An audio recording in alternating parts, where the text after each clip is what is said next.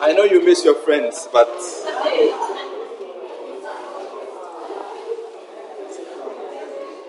okay. So we're talking about process state, right? So what has to happen is anytime in the OS someone requests that a process is created, that means that some process will have to be created from some code that exists on hard disk. Maybe you bought a new program, some new software, or you wrote it yourself and compiled, and you want to run. Right. That means that before it runs, the operating system has to be told that something new is coming in. Right. And before it makes it ready, it means that it has to what? Get the code for that program, put it into memory, prepare its program control block. So last time we said that every process that is on the system has a process control block that contains information about it, such as its PID, its permissions, the resources it has. So all of that goes into the process of making a new process ready. Just as if you had a new student, before they show up, we'll have to get all their papers together. Are they traveling? Where are they going to live? That's like their space. What books do they need? Do they need a phone? Do they need meals? Everything about them has to be ready.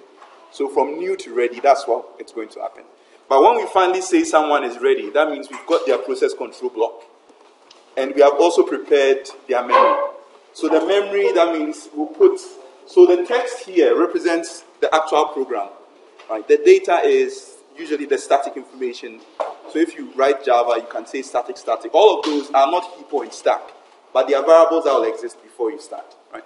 And then as the program is running, you'll need a stack and a heap, and that the program will grow by itself. But basic, you need the text and you need its core data. Right? And that means that a process can be put into a queue of, or a list of things that are ready. So from the list of things that are ready, some of them are going to be picked up regularly to run on the CPU. Right? And so from ready to CPU, that's running means that you're on the CPU. From ready to CPU, and today I'll add what we are discussing is the short-term scheduler is the person who decides very quickly. So there are many types of schedulers. The short-term scheduler is the one who decides who gets to run on the CPU. So every time a program switches in and out of the CPU, there's a scheduler that is going through checking how long do you run, do you have permissions to run this long, should we allow someone else to run. So there's just a program that's going through scheduling people. Right? And you can see there's also an interrupt, meaning that any time an interrupt occurs, whether by disk or some other process somewhere, you will have to be taken off the CPU so that the OS can come in and handle the request. That's why the interrupt is triggering a transition from running back to ready. So anytime an interrupt happens, you're going to move off. Does anyone remember what is going to happen when the OS comes into the CPU? What are some of the things it has to do? So assuming it has loaded off the process that was running, has come to the CPU. What does it need to do so that it doesn't get interrupted? So it's in chapter 1 or 2. It has to what? Not just switch the processes. The moment he comes in, he has to prevent people from interrupting him. So he's going to turn interrupts off. You may have read that in chapter 1 or 2. Turning interrupts off. So that's a privilege or an instruction. That's what he will do. So once he comes in, he has to make sure that he gets to finish his job. Right? So what he'll do is he'll turn off interrupts so he doesn't get interrupted, do his work. But when he's leaving, or she's leaving, don't know, you haven't assigned gender yet. When the OS kernel is leaving the CPU, it's going to what? Remember switching the modes. When he comes in with kernel mode. When he's leaving, he leaves it as user mode. And also turns the interrupts back on. So that if someone else is running apart from the kernel, it can be interrupted and taken off. Right? So you can see that even in terms of system calls, if a program is able to disable even one thing, it's going to be very difficult for the operating system. So imagine if, let's say, some program, even if you love the program, you are playing a movie, and all of a sudden that program was allowed to disable interrupts, meaning that it will run forever. Nobody can stop it unless maybe physically you turn off the machine. Right? So interrupts are good, but it also can be dangerous. So for the OS that is in there, he has to use enable and disable interrupts. So when he comes, he will disable it so that he doesn't get interrupted or she doesn't get interrupted while it's running. So throughout the process, you also have the waiting list. So people may request for resources from the OS.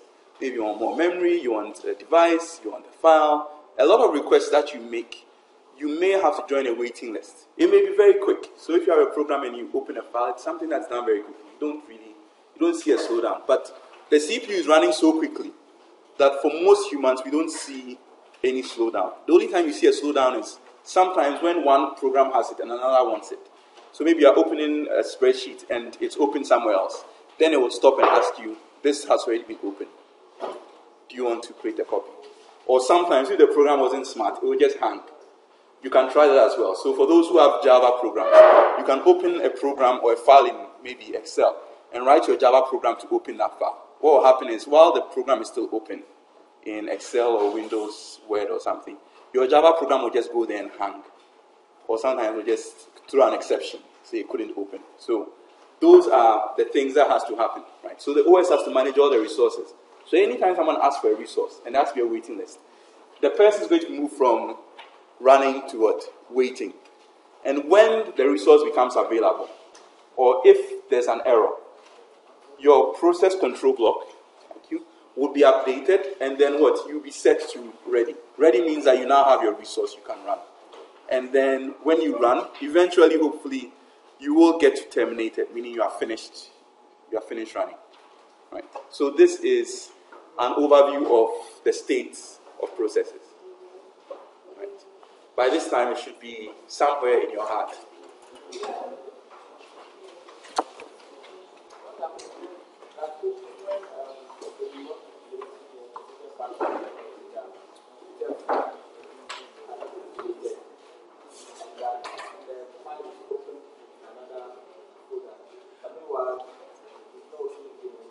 Okay, so sometimes someone is asking what happens when you think the file is not being opened, but still the operating system or there's an error telling you the file is already open. Now, sometimes there may be other things that are holding onto the file that you are not aware of. Right? So the one I've seen, at least last week, I saw an antivirus that had opened a file or a folder on my pen drive, and for that reason, that you can close everything, but it still refuses to release it. Right? And it's good for protection. That means the OS is making sure, still keeping track. So it's not every program that is running that you see has a window that you can click. Right? So some other program might actually have a hold on it. If the program is killed, or if the program terminates, it will release it. But that means that someone in there, some process, has a hold. Right? So at the end of the class, just remind me, I'll just show you quickly with Process Explorer in Windows how you can find who is holding your file. There's a way to search and find which program is holding your file. Right. Okay, so any other question on this before we move?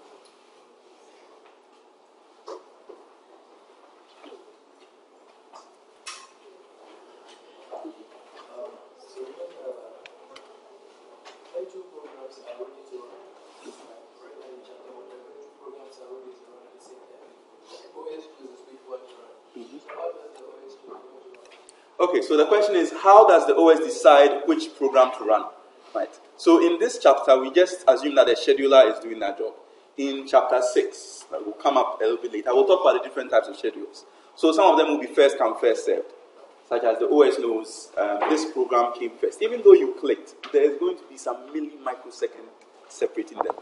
Right? Or even in insertion, someone has to go in before the other, because it's a program that is loading it. So if it's first come, first served, then it will use that rule. If it is shortest job first, you use that rule. If it is the longest job first, that rule. Priority. So there are quite a few, or even round robin. Round robin is almost like passing around, so everyone gets a share of the time. So everyone gets some time. So depending on the sort of the policy for scheduling, you will use that to pick one. So it may seem like two things want to run, but one will always go before the other. Right. Except maybe you have a multiple core system, but then you will know that, I have 3 cores or 4 cores to schedule, and there are 4 things. I can put different ones in different positions. Right.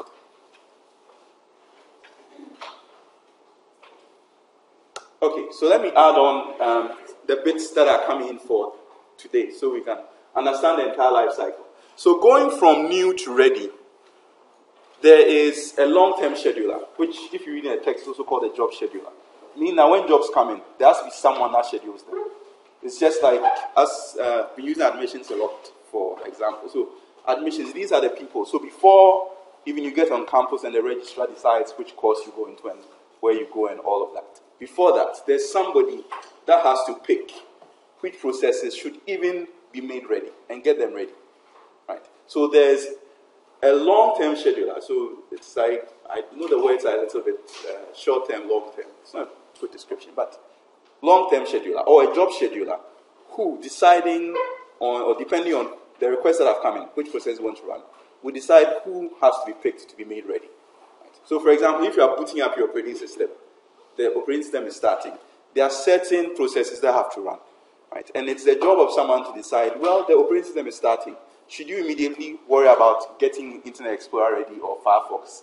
Maybe not, because there may be other processes that have to be loaded before that one.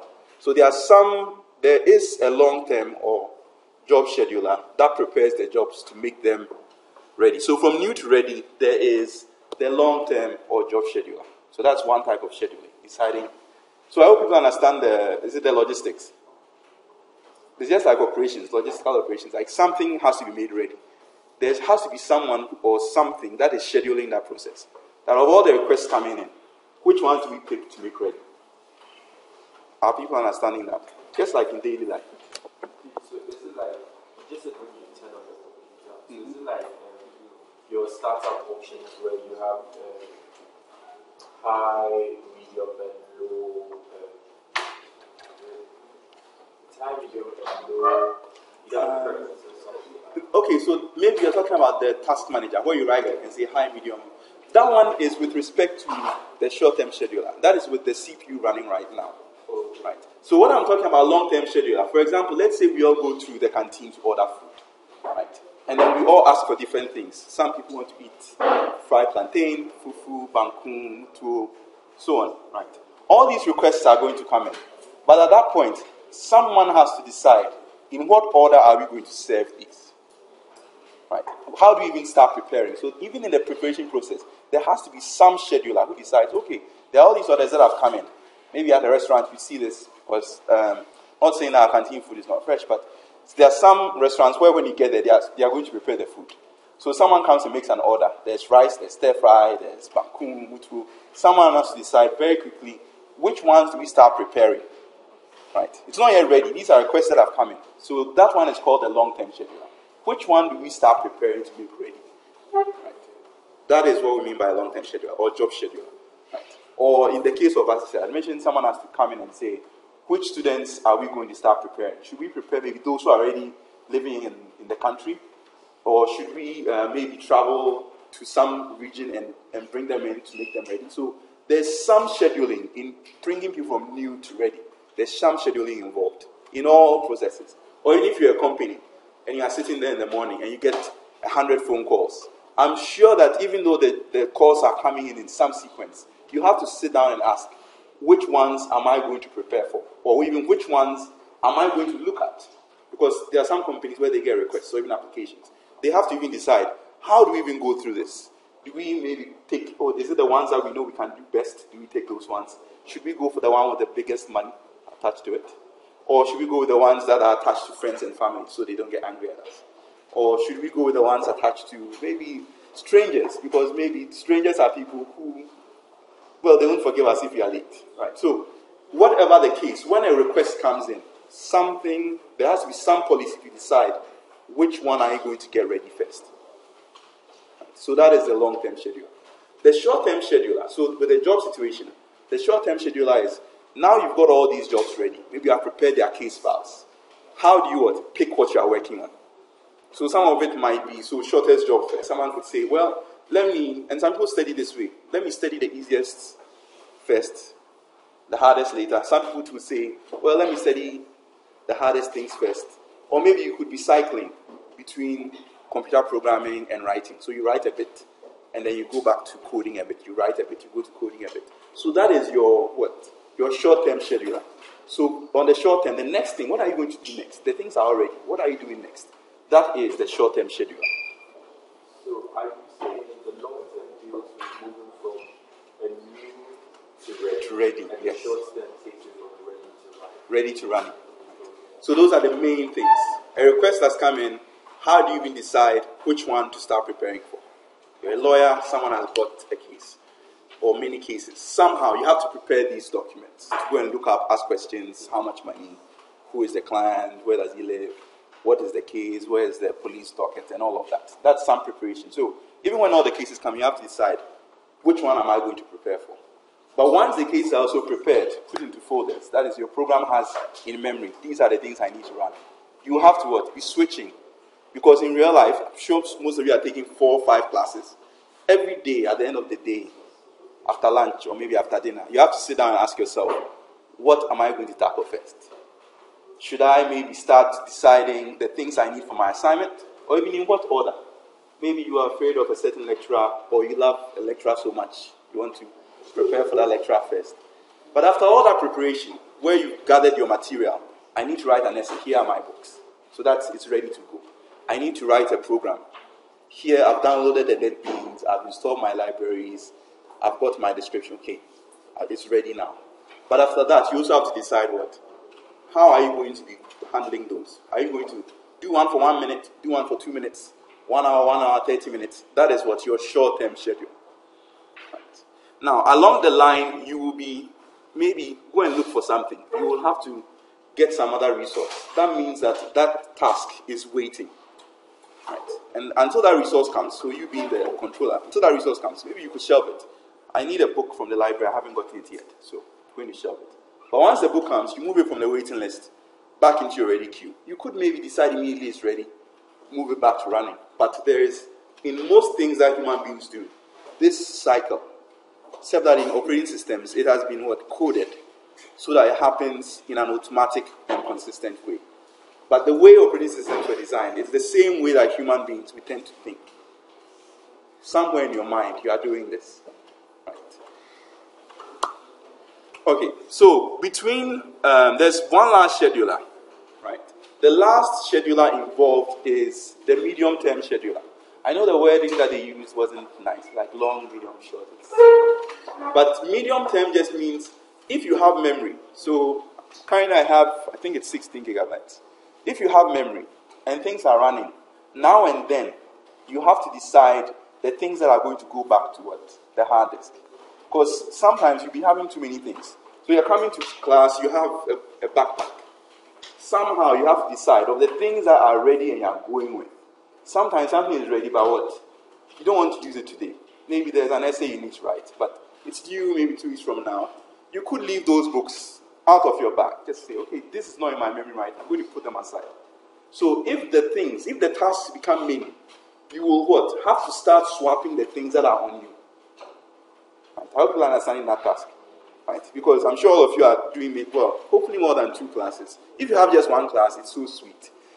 Everything is in the bag. You have your textbook, your laptop, or maybe your tablet, your phone, or your notebook. Everything is in the bag. You can go around. Right? But the moment the tasks become many, right? Maybe there's 2 classes, 3 classes, 4 classes, and the classes are giving you homework, projects, all these things. After a while, you would not put everything in your bag. Sometime before the day starts, or even during the day, you sit down and say, what things do I really need? You move them and put them down. It's out of your memory. Put them aside into hard disk. And then work on a few things that you think are priority. And then now and then go and swap out. Right? So there's a swapping process between memory and hard disk for even those that are ready. Because there are many programs that are coming in. Many programs. So just like human beings, now and then, I have to look through and ask, can I handle everything in memory? If not, what? Take some, leave them on the hard disk. Work on the ones that are in memory.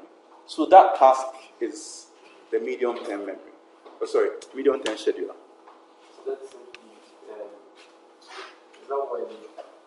does that only occur when RAM is limited? It occurs whenever RAM is limited. You can make a scheduler that could put things into memory even when there's space. I don't know why anyone would do that, because usually it costs the CPU power to move things around, power and time. And it won't just start pushing things onto the hard disk. Right? Because it's better if you have all the space. That's why I asked. It's like if you have, let's say you have a phone or a computer, and you know that everything will fit on it. Maybe you have 1 terabyte of storage. You won't worry about it. You just be carrying it. But the moment you realize, okay, I have only 1 gig, or it's happening to some people now. They have maybe 50 gigabytes. They have Windows occupying a certain part or Linux occupying a part. And they have only about 3 gigabytes left. Somehow they have to make a decision. Do I copy this and put it on an external hard drive? Leave it. Or should I kindly keep it in so I can work with it? So that is the medium-term scheduler, trying to decide, okay, I have space. But some people too can say, oh, well, I would like to have some space on my drive anyway. So it all depends on how the OS was designed. That is it designed even to say, okay, should I always make sure I have some space around just in case a request comes in? Right. So that's just a design choice. So when you're back from the hard disk, you go to the new Okay, so remember that they were ready to begin with. So those who are going back to hard disk, the people who were ready to run, except we didn't. So when they come back, they are going to go back to the ready list. Right? It's not that they have to be new. But for some operating systems, so I've seen this with some of the mobile devices. Now and then, I think you'd see this in the options, maybe some of the settings. They'll ask you, how many processes do you want to keep? And you'd say maybe 5. Some operating systems for the mobile have that option. Because the mobile device has very, well, compared to a laptop, little space, little RAM, little power. So by itself, for it, it's a good strategy. Knowing that mobile devices, people they use it, they put it back in their pocket. For them, it's a good strategy to say, well, I don't see you using these things, I'm going to close them and put them on disk. Right? So depending on the OS, or even how it's being used, different strategies are going to be put into play. Where it wouldn't even be, someone is asking, anytime it comes back from disk, does it mean that it's coming back to new? For some operating systems, when it sees you are not using a process for a while, it would actually what? Kill it off and send it back into memory and say, well, when you are ready, you can start it. Because for a mobile device, for example, has what? Little memory. If it were important to you, it's something you'll be referring to constantly, so it will be in memory for a lot. But if it's something you have opened and have not touched for a while, if it keeps it in memory, or it keeps running it, it could what? Just drain battery and so on. So if it determines, oh, you have not used it for a while, for some of the mobile devices, the strategy is kill it. Not even just send it to memory, just stop the process. And when you ask for it, then we'll have to load it again, starting from new. Right. So it's a strategy of different OSs. But Windows, Linux, currently the big formats on laptop and so on, they tend to just swap them. If they take the whole ready process, put it on a hard disk, and when you're ready, they'll bring it back.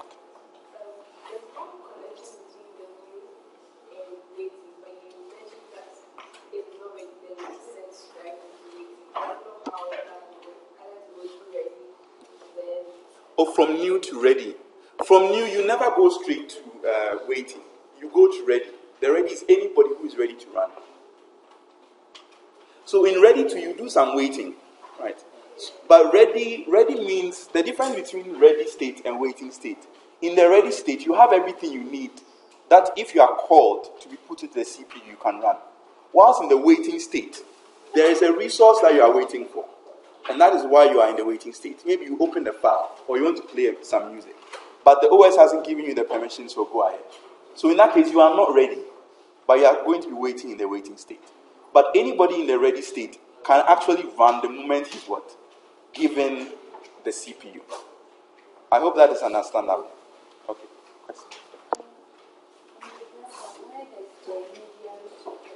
Mm-hmm. Okay, so the medium scheduler isn't in this diagram, right? But if I were to add it, I'll put it from ready to disk. So there has to be another circle saying that from ready, you can go onto the hard disk, right? So that is what the medium scheduler is doing. So from ready, it swaps out. So there's one more state that is missing. That is those that are ready, but they are what? On hard disk. The ready here, those that are in memory, that can move directly into running. But there's one more circle that's missing in the text. That is from ready, you should be able to move to the hard disk. That means that maybe there isn't enough space. And sometimes you can see this when you are running many programs. You open so many programs and all of a sudden things slow down. That means that things are no more just in memory. There are now things that are moving between memory and hard disk. And when that happens, there will be even more slow down. Because you click something, it will take a while for it to come up. Because it might have been shipped off to the hard disk. It has to be brought back before it can even get to run. Right? So those are some of the practical consequences you see when you're using computers. You're using many programs, then what? It starts to slow down. And also why memory is expensive. It's a resource everyone wants. Right? The more memory, the more things that you can run. Right? Okay, so are people cool? Everyone is cool. Okay. All right. So I'm going to review. The swapping. This is kind of small. Bigger. Kind of small. Okay. Let me see if I can.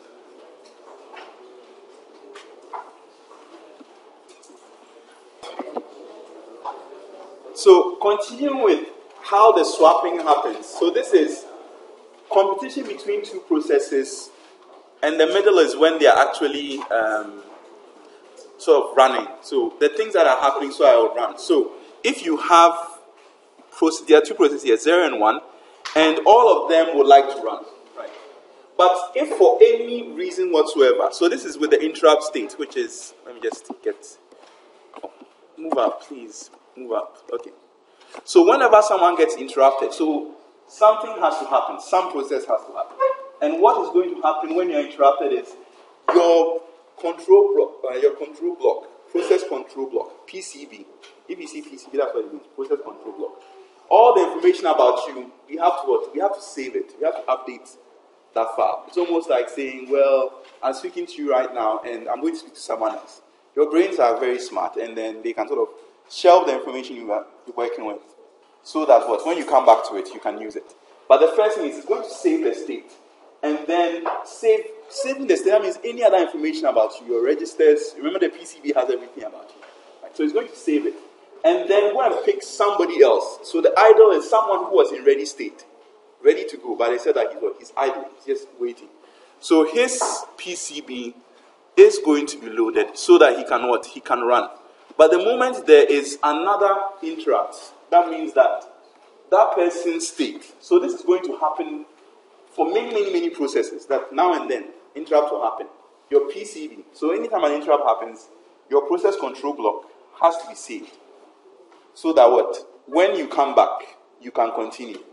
Because there's another process that is coming in to take over the whole CPU, including registers. So if we don't save the things you are working with, and we just bring the other person in, we can't bring you back to continue exactly where you were. So the process control block has to save everything that you are working with. Right? You are kicked out. The other person's process control block is brought in, and then what? Once it's brought in, the OS knows these are the files you have, this is your memory, then you can execute. Anytime there's an interrupt, your process control block will have to be saved.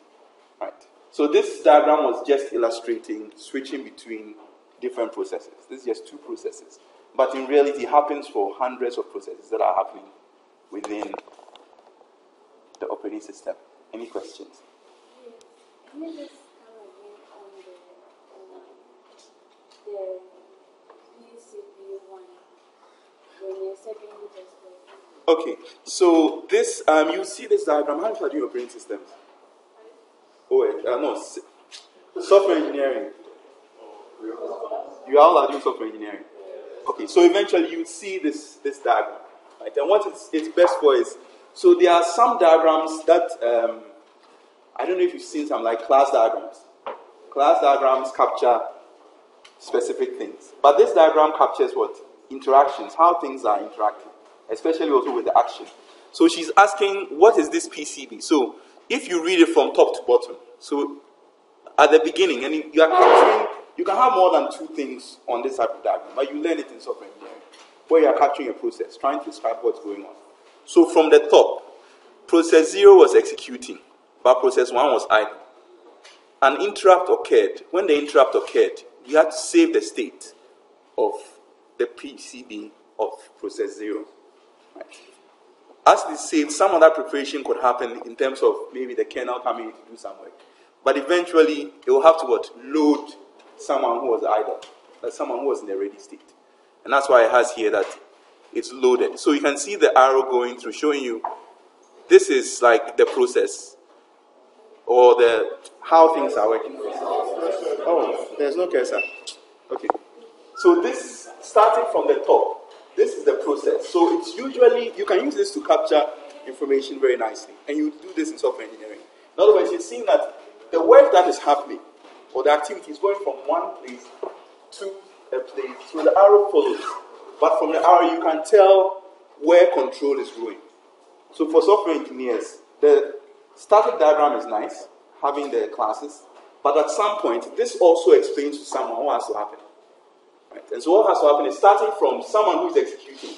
If an interrupt happens, you move to the operating system, who will then what? Save your state. When he saves your state, you do some other work, and then what? Will load the state for process control block 1. That is the information about the process 1. Right? And then it's going to pass on control to process 1, and that one can now be what? Considered to be executing. So its state has changed from ready, it's written idle, but ready, it's executing. When it gets to a point and there's another interrupt, the control comes back to the OS. So these are all what? Different processes. 1 for process 0, process 1, the OS. Save state. Once he reloads, then what? So he has to load your state before you get to run. But once he loads the state, he can pass control back to you. So if you have 4, 5, 6 processes, there will be arrows going what? Between the OS and others. So this is also a nice question I love to ask. To ask people to illustrate if you have 2 or 3. 2 is simple, like to do 3. But it's just what? Showing the flow, that from 1, anytime there's going to work, interrupt, control has to go what? To the OS. He does his work. And then what? He has to load your process control block before what? It passes control to you. Okay, so.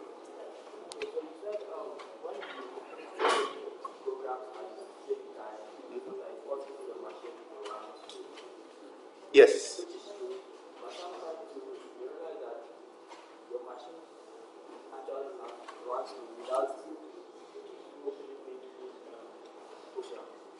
Okay, so he's asking a problem about sometimes you believe that you have all this, maybe you have memory, you have CPU, and still your program is running slowly. Sometimes it's poorly written code. That can happen. Yes. Or sometimes there could even be an error somewhere that is causing the OS to stall or wait. Or sometimes they are competing for a resource. Right? It may not necessarily be memory, but let's say there's a file that everybody wants or has been using. Maybe there's some temporary folder. The moment that happens, so let's say we all went to lunch, and there's enough food, it's all kinds of food, but there's this special dish that everyone wants. Maybe which one will take a long time? Red, yeah, plantain and beans. It has to be fried. We want it fresh. We want the oil also fresh, right? And so, if that happens, that means yes, there are resources for everyone, but you are competing for something. The moment you are competing, that means there's going to be a queue. And the reaction you are seeing from the OS is actually what? The things that are running. For a human being, it's the things that are running that you're concerned about. And so there's a queue of things waiting for this red, and one gets in, uses it, and another gets in. And if that happens, the OS would seem to be slow. But there may still be a lot of CPU, a lot of memory, a lot of hard disk. But just that if there's competition somewhere, it could be slowing down. So competition 1, some error, right, could also be causing an issue.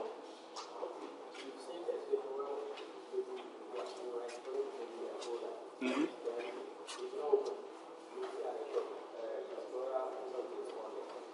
Yes. So it happens a lot. So he's pointing out that sometimes you click something, not just for the browsers. Well, the browser is a common one. Maybe you have a browser open, and then all of a sudden it freezes, not responding. Sometimes it's, as I said, poorly written code. And some of the browsers these days are doing a better job. Some of them will ask you, do you want to kill this tab? I think Chrome does that. Or Firefox could ask you, should you prevent this process from going on? And sometimes when you kill it, you realize you are playing a video and the video is killed. Because it means that there's some code written somewhere that is forcing things to become slow. You can easily make a web page. Don't do this to people, but they'll never visit your site again. A web page that has even a JavaScript loop. A simple JavaScript loop that is what? Spinning. Just while true, open, close bracket. That means that when someone visits that page, it's just going to spin. And you can slow down a whole machine with that. Right? And for those who have not noticed, if you go to Windows, I think the power options, if you go detail, drill down, you'd see something about JavaScript timing. Because some of the browsers have been sort of slowing people down. So you could have a browser window, not saying don't visit websites, but have a browser window with some JavaScript that is slow or doing something that is inefficient. And then all of a sudden, everything is what? Being slowed down, being pulled down. So if it can happen in the browser, you can see it can happen almost in any other program. That somebody's, just one line, poorly written code can what? Slow the whole system to a crawl. So it can happen for many reasons. And consequently, you can see some companies are now insisting that they vet applications that go in their stores and so on, just so that they can control the quality of things. Not saying that there aren't arguments for a free market, but someone can say, well, you can't install to my operating system until you submit the code for review. We check it. Because it would be very sad if, let's say, you install this application and someone will start blaming Windows or Android or iOS. Meanwhile, when you bought it and was fresh, it wasn't slowing down. But as other things are added on, the experience may change because some developer or some seller somewhere may have given you some piece of code that is slowing down everything. Not to say that operating systems can make mistakes, but sometimes the developers or the sellers, the app makers are also to blame. And that's why you see all these rules about submit your code, they'll review it. And sometimes they refuse certain applications to put things on the App Store or the Play Store and so on, just to make sure that you get good response. Okay, so this is process control block. This is the end, so I'll give, well, not the end of the class, but a temporary end. I'll give you 5 to 10 minutes. I'm going to the next start, so just so you rest a bit. 5 minutes. How's the time? Oh, so then, okay. Since it's time and we have to, okay, so what I'll do is